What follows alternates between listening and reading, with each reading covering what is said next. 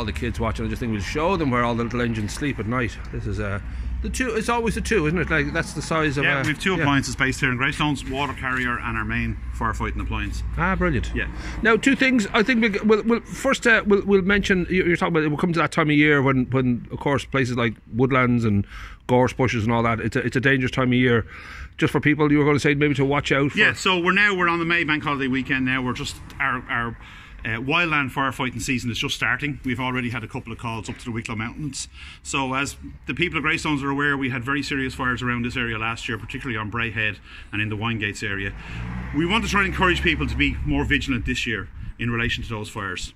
So if you're out on the beautiful hills that we have, just be a little bit more vigilant in relation to campfires, in relation to discarding cigarettes and cooking while you're out on these walks, little things like that. And if you observe any behaviour that's going on that you think is not quite right, please report it, because at the end of the day, to fight these big fires costs an awful lot of money, and that's taxpayers' money, and we should be a little bit more vigilant for it. Sure. And all fires are preventable.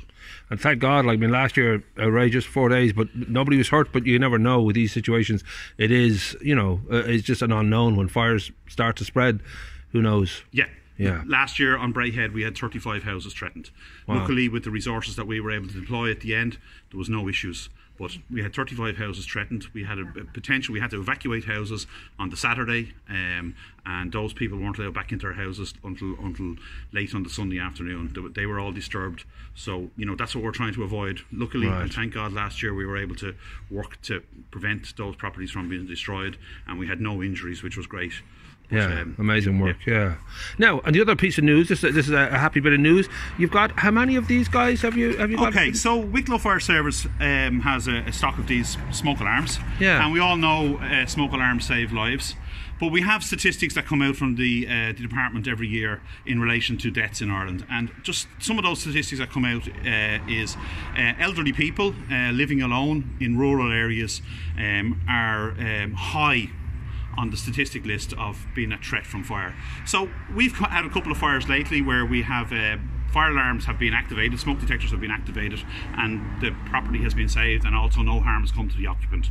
So what I'm saying to the community in Greystones who are living alone or who are elderly, that we in the fire service here have smoke alarms, and we will go and fit them for them.